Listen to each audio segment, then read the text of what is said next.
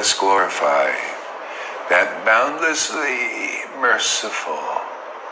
Let us glorify that boundlessly merciful Supreme Personality of Godhead, the Prince of Raj.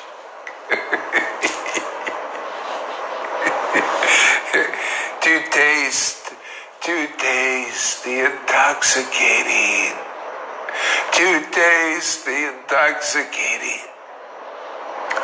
sweet waves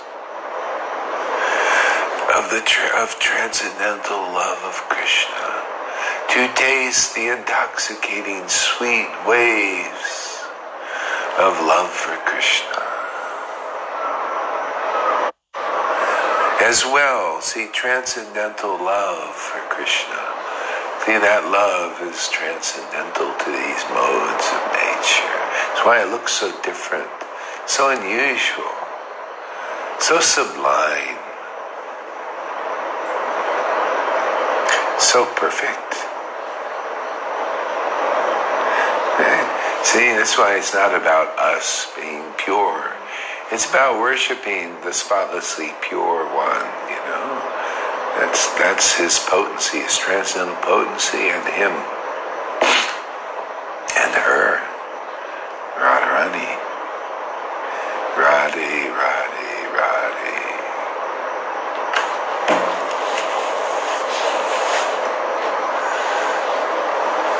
To taste that sweet, intoxicating nectar of transcendental love for Krishna and to distribute it to others and as well as to give that nectar to others.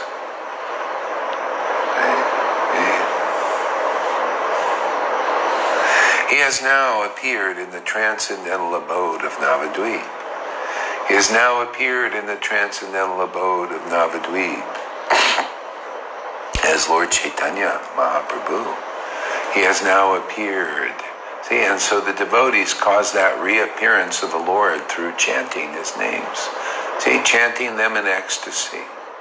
So there's no difference between the name of Krishna and the name of Lord Chaitanya and Lord Chaitanya. And there's no difference.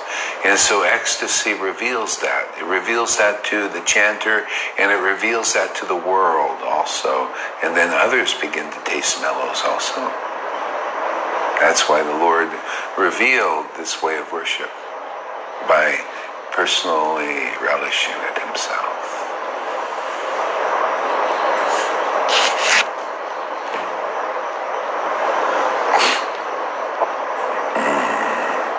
One who is untouched by any piety, who is completely absorbed in their religion. One who is untouched by any piety and is absorbed in their religion.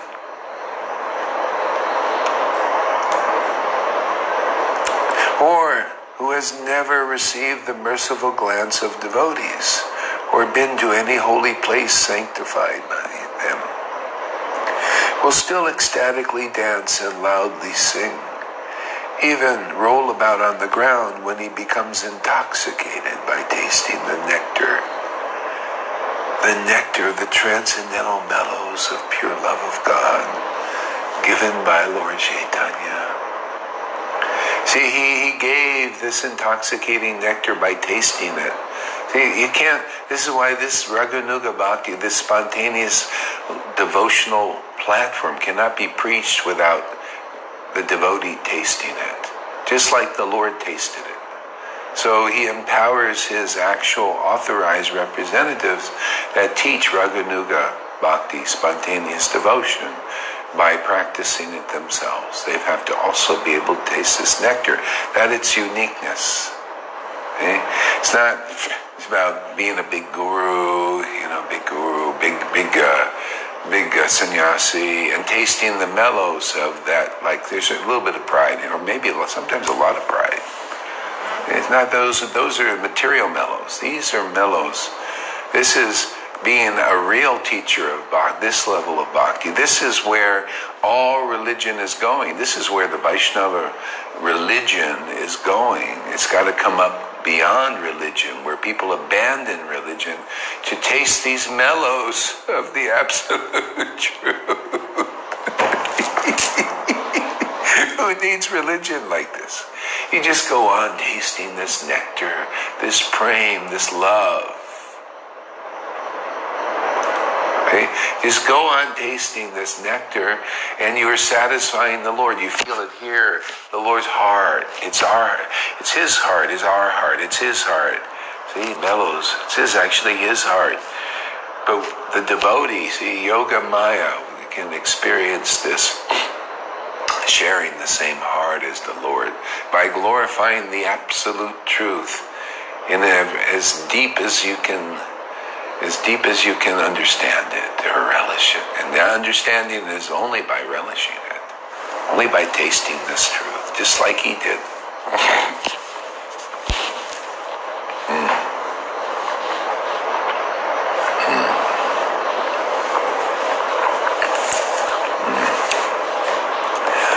Hare Krishna.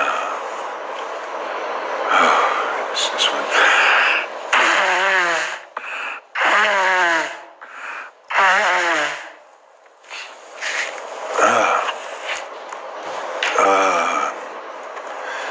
So untouched by any piety. That's why anybody can come here. Person may be following rules of religion, very strictly, really sincerely and everything. But if you don't meet the devotees who are overcome with ecstasy and chanting the holy names and the pastimes and the glories of the Lord, you don't meet them. Then that person that is involved in impiety, that's never even seen the devotees, advances quicker than you. That's how auspicious this kind of bhakti is. That's why those who are expressing this level of bhakti, tasting it before the public even, those who begin to appreciate it, they come into the kingdom first, because they come and they get to see this, and they develop a desire for it, a hankering for it. They want to come close to the devotees, because that's how you get it. It's by association, appreciation. Man proposes, God disposes, right?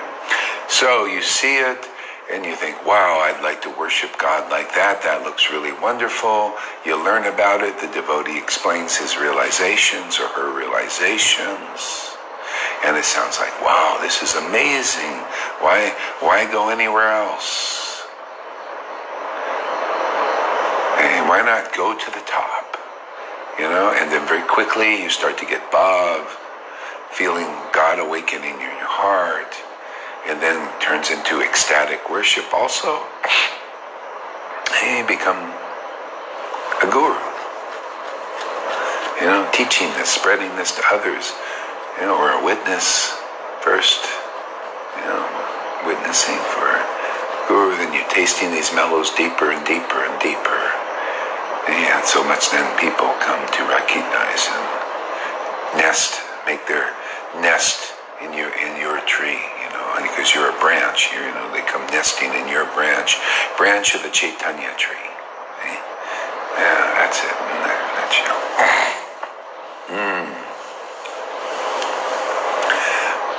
One who is untouched by any piety, completely absorbed in irreligion. See, will still ecstatically dance. See, just.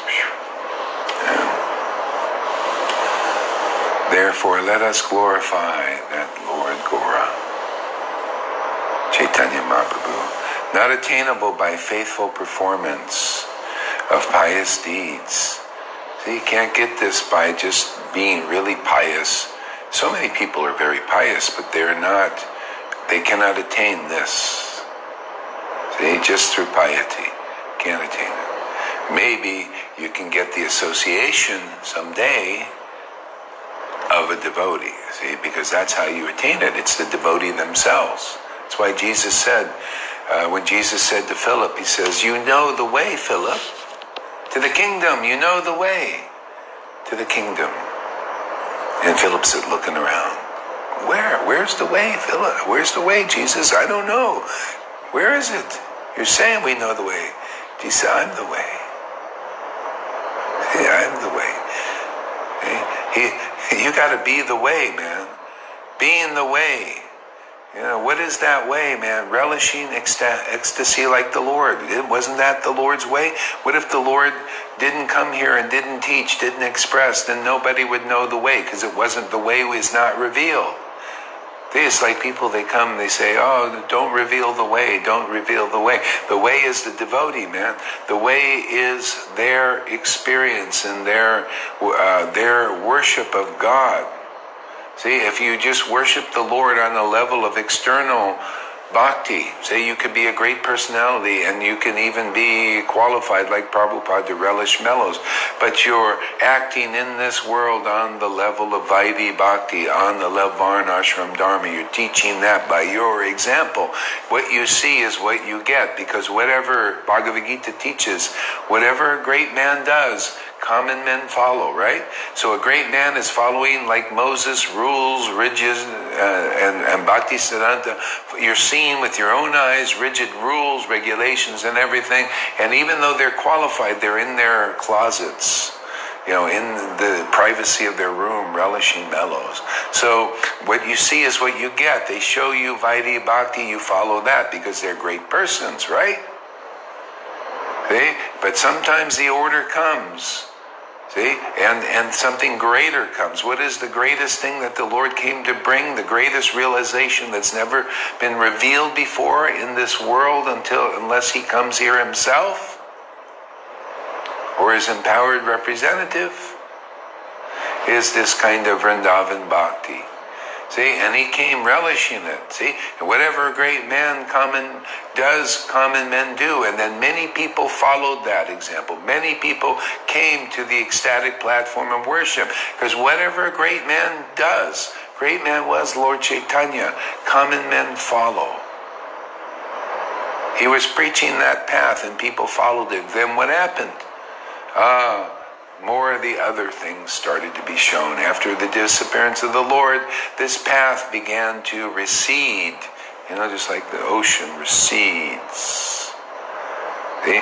Back into whatever, you know, people into religion. You know, people start following rules and regulations again, even turning this Vaishnava path. Even though in the books we're worshiping all these great men in ecstatic worship, but we still can't do it until you see a living example of a devotee that is not just tasting these mellows in the closet and coming out and teaching Vaidhi Bhakti, and you're seeing, well, this is a great man teaching Vaidhi Bhakti and Varnashram Dharma, because that's what they're exhibiting in this world. So that's why the exhibition of this has to be made. You have to see a devotee relishing this bhakti. And then even common people start to come and they say, oh, really? This is available? You can do this? You mean I can do this too? Yes, you can do this too. See, spiritual greed is awakened. You see, wow, look at this way of worship. Oh, I'm not qualified for that. And the devotee says, yeah, none of us is. This is Kali Yuga. The Lord has blessed this way of worship on this fool here. So you want to worship like this? Just come into the association of these types of devotees who are exhibiting these kinds of examples.